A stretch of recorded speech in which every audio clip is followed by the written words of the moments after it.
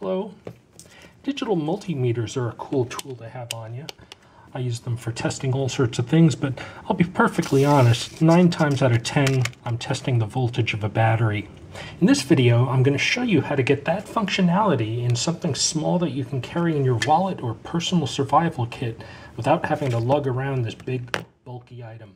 Things we'll need to make our free or nearly free battery tester: a ruler, some scissors, some clear tape, some aluminum foil, dead battery, some good batteries to test, C and D cell, or I'm using this upsizer to simulate them, and a razor knife. I'll be using my Mac 2 razor knife. So I'll cut to the chase. Your dead battery has to be a specific one. Duracell Quantum. It has this thing in it called a power check meter. Have you seen these? You press this button and watch what happens in the middle. It tells you the voltage. Green is good, yellow is dying, red is pretty much dead. So what we're going to do is extract this out of this battery and make it into a little portable wallet-sized device. So what we do is we take a razor knife. I'll be using my portable Mac 2 razor knife, which I keep on my keychain, or any razor blade will do. And what we're going to do is slit the side of this. And we're not being careful to slit the part that we want. We're going to unwrap that later.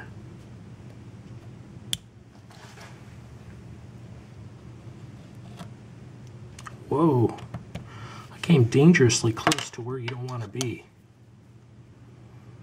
Let's see if we can unwrap this.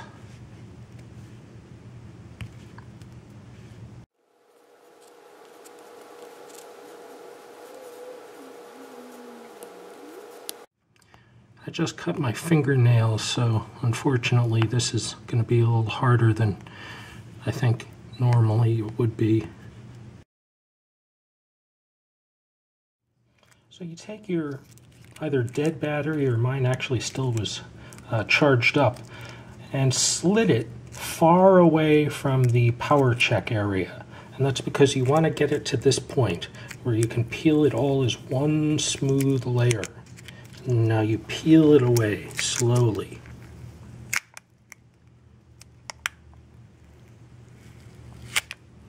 That's what you want.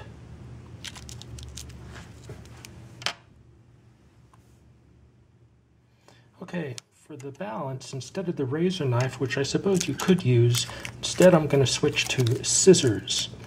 And basically you want to cut away this red rectangle.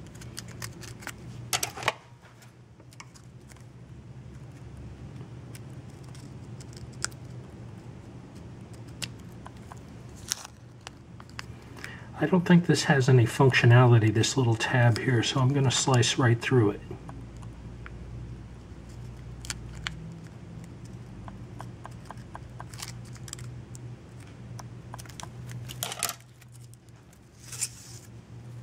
So there we go.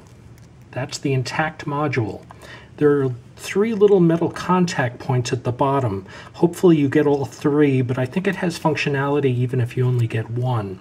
And the other metal contact point is that little dot right there. So now let's turn this into a universal battery checker. So let me tidy up some of this dirt. Now we need the clear tape and the aluminum foil.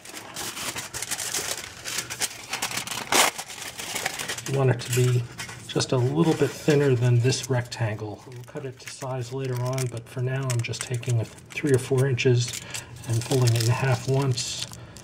And now I'm folding it in half again, smoothing it with the back of my fingernail. It's not important that it's perfectly shiny, but you want it to be smooth and clean.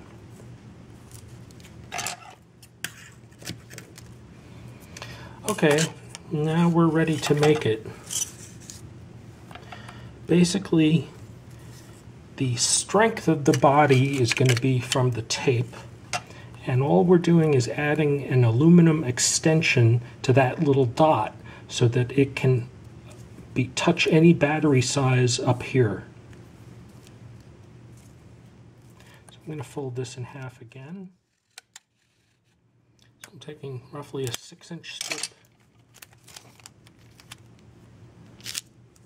First we put this part on.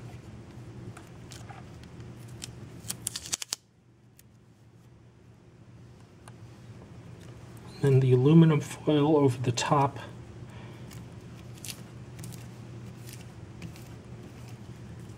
And the aluminum foil has to go over that dot.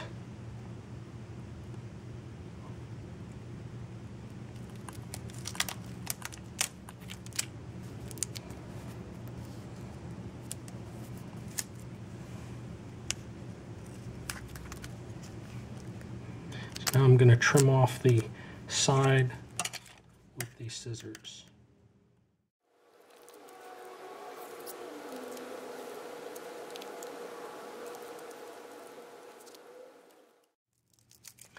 Now here's why you wanted to have the D-size battery. You zoom out a bit. It's because we want to be sure that when this touches the bottom part, that the top part, so you hold it with your fingers. Your finger holds the bottom here, and then your top goes like that. So the battery tester needs to be this length. I'm doing this on camera, sorry if I'm not. So that tells us that's how long the battery tester needs to be. So this side is just aluminum foil, but this side has the backing of the clear tape. And we're pretty much done. Let's give it a go. So now let's test it on the original size it came from, a AA battery, but it will also work with AAA. Touch those little metal contacts, at least one of them, to the bottom. Touch the metal strip up top. Press the button, and let's see how it goes. It's good. So there we go. It worked. And now to make it wallet size, you simply fold it in half.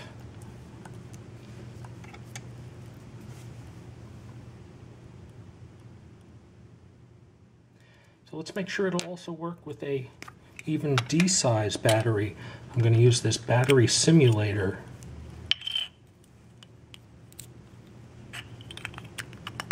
So that would turn it into a C cell. And this is a D cell. So let's test this D cell.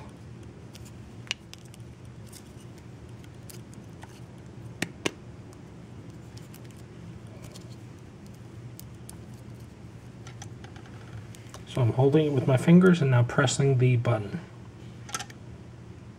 It's good. So as you see, this will test any size battery, including the original one it came from. Duracell Quantum, of course, come in different sizes. I bought this 12-pack at my local supermarket, but you can also buy them online. Also, before when I said you had to have a D-size battery to test, I see now that the length is really just, of the extension is really just the length of the product itself. So you don't really need a D-size battery to test the length. Just make your extension part the length of the red rectangle that you cut out of the AA battery. So now you're ready to fold it in half and stick it in all your kits. You could stick it in, for instance, the vinyl credit card holder of your wallet. You could stick it into one of your sort of all-in-one multi-tools like that device, or a Wallet Ninja inside your wallet. I notice it even fits inside remotes themselves. There's some danger, though. Whenever you introduce aluminum foil inside a remote, there's a potential for shorting. For instance, if somebody spilled a drink at a party on your remote, the aluminum foil could cause a short, and you could actually potentially have a fire or deplete the battery. So it's hard for me to recommend putting aluminum foil in your remotes. Oh, one more thing. You know those videos where I show taking a Tic Tac box or the new smaller variety that's about the size of a 9-volt battery and turning it into things such as a little keychain kit for your keychain for stealth applications or a little baby survival kit. This guy's got a little compass in it. Another application that I showed is using AAA batteries in them or AA batteries as a holder. And you know what? You could fit one of the battery testers into the product. And for instance, on this glow fob that I made, you could build a little switch on top so that you could turn it on or off. So you could actually use this as a battery checker / storage medium for your keychain.